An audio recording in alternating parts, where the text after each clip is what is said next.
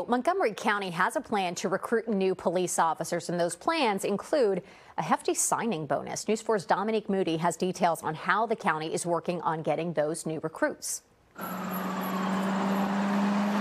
$20,000 is a good chunk of cash, and the Montgomery County Police Department is giving it out, not for information for a crime, but to new police officers. So when you look at our entire department, we are down about 129 officers. So the county, along with police, are turning to money incentives to recruit more officers, which hopefully will ultimately lead to more enforcement on the streets.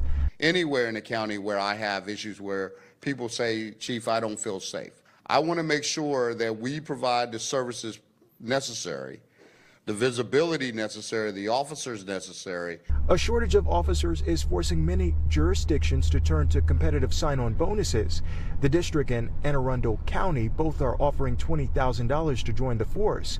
Fairfax, Prince George's, along with Prince William County sign-on bonuses all range from $15,000 to $10,000, prompting Montgomery County to start getting creative with recruitment tactics.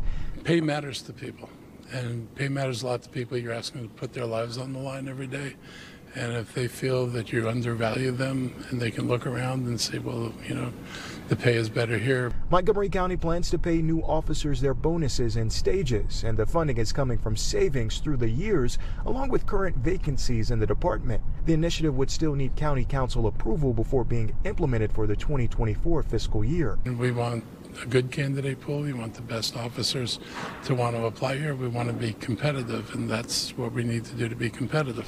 In Montgomery County, Dominique Moody, News 4.